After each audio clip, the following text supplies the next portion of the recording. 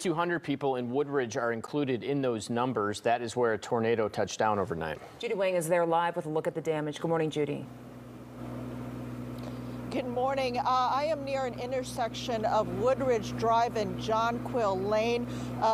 There is just devastation everywhere here. This is one of the subdivisions hit especially hard here in Woodridge. It is dark. It is hard to see when you're driving and you're walking around. You really have to be careful because there are power lines down, and it is just a very dangerous situation. Now, what you're about to see is a combination, I believe, of our video that viewers sent in to us, and also some still photos that were sent in to us.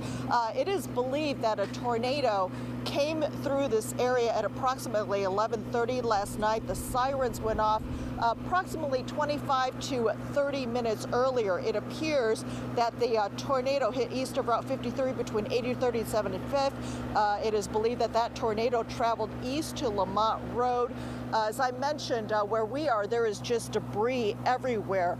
Trees uprooted, roofs, parts of houses torn off. There's also a lot of cars that were parked outside that have a lot of damage. I've also seen a lot of residents walking around, some holding their pets in their carriers. They seem to be in a daze, and I don't think it's quite sunk in exactly what has happened to them. Here's some accounts, first-hand accounts from some of the residents of this area. 11:07 p.m. storm came through. I heard a lot of noise. We all ran in the basement and came out to see all the destruction. Across the street looks like 3 or 4 houses with their roofs totally blown off. Our neighbor's house, his roof was blown off. The other neighbor, their windows were blown out. A lot of cars seem to be damaged too, large trees down.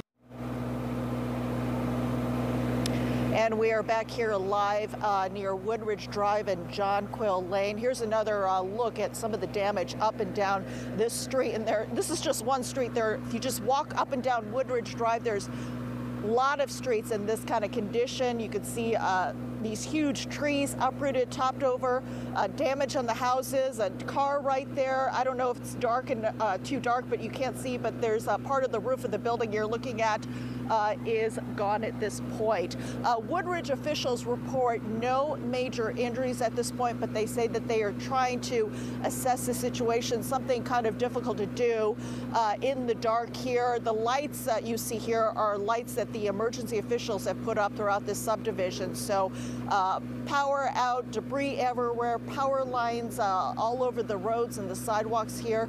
Just not a very good situation.